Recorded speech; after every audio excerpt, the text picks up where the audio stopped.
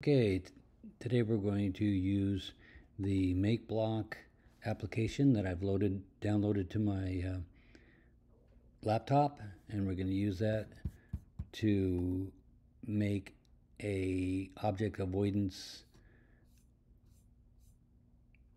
program for the Orion board, which is the board that I've used in my robot. The default code on here is CyberPi. We don't need that, so we get rid of that. I'm also going to change the screen configuration so that we get a little bit more workspace, and I'm going to switch to upload so that I can show you exactly how it would look if you were going to upload the code to your board. The first thing we're going to do is we're going to use my blocks, and we're going to make a block, and the block that we're going to make is called Run Motors. And I'm going to put the motor commands in this block. I need to pass two parameters. I'm going to pass two motor parameters. So the first one we're going to call motor 1. The second one we're going to call motor 2. Okay, so when we call this up, it'll ask us for the two different parameters, which will be the percentage power in each motor, and the motor commands are here, and one of our motors is on port 1 and the other one is on motor port 2, and the first one is wired to go anti-clockwise when we're going, because they're in opposite directions. So motor 1 and motor 2. So in other words, when you call this up and you plug in two different values, it's going to run the motors. So that's called a custom block, and you can use custom blocks to combine a lot of different things, and it makes it a lot easier for a lot of things. Okay, so that's your blocks. Now we're going to go ahead and we're going to the first event's going to be when the Orion board starts up.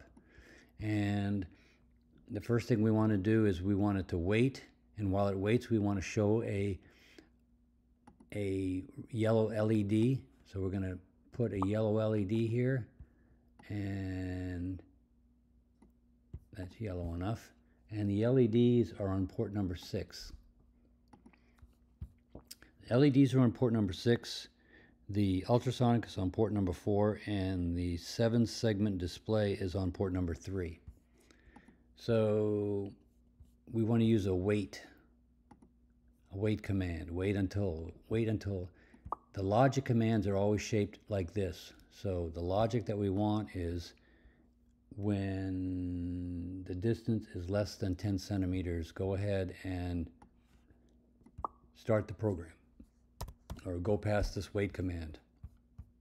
So it's going to be using the ultrasonic sensor, and the ultrasonic sensor is on port number 4, and if it's less than 10 centimeters, then it's going to continue to the next step. Otherwise it's going to continue looping right here on this wait command, or just waiting at the wait command.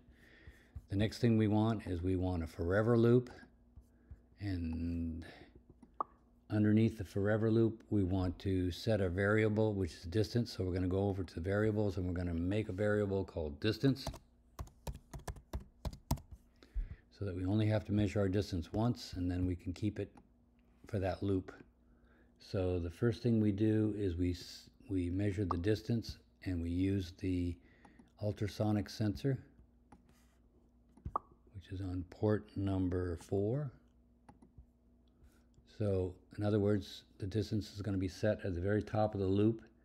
Then we're going to display that distance, and the 7 segment is in fact on 3, and what we want to display on there is the distance. So as your robot runs around, it'll constantly be updating the distance that it's reading. So you can use that as a troubleshooting if you need to do any kind of troubleshooting. So after we've done that, then we're really going to get into the logic of this, which is an if-then-else statement. So if the distance is greater than 30, it's going to go ahead and run it. Otherwise, it's going to turn it, and then it's going to go back up and do the whole loop again. So we want to show the LED again. So we're going to, if we're here, we're going to show one color, and here we're going to show another color. If it's greater than 30, we want to show a green LED. And if it's less than 30, in other words, and then else, we want to show a red LED, which is where it's at right now. So let's go ahead and put the logic in there. The logic is greater than 30. And it's based on the variable distance. The distance is greater than 30, then light the green, otherwise light the red. We also want it to move, so that's where we use our motor command.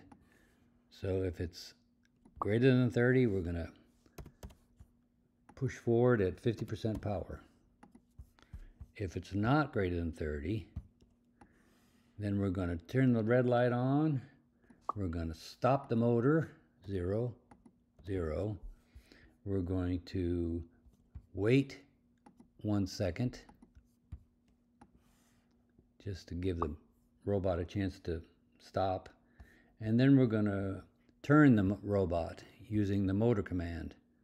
So the motor command, and the way we turn it is we give one motor 50% power and the other one minus 50% power, which in other words means running it backwards, and that will turn it.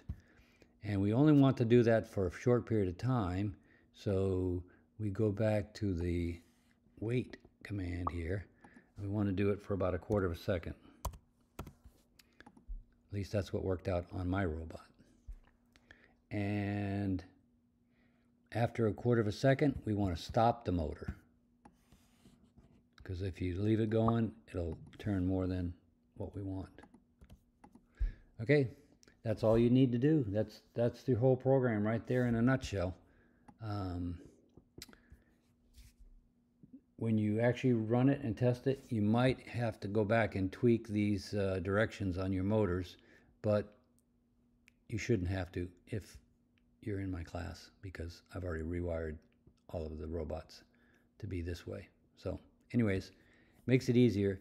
All these motor commands are all pointing to this one place. So if you had used these motor commands in these 4 different places and you have to change something, then you would have to change it in multiple places, where this way you only have to change it into one place inside the predefined block. That's it. Good luck.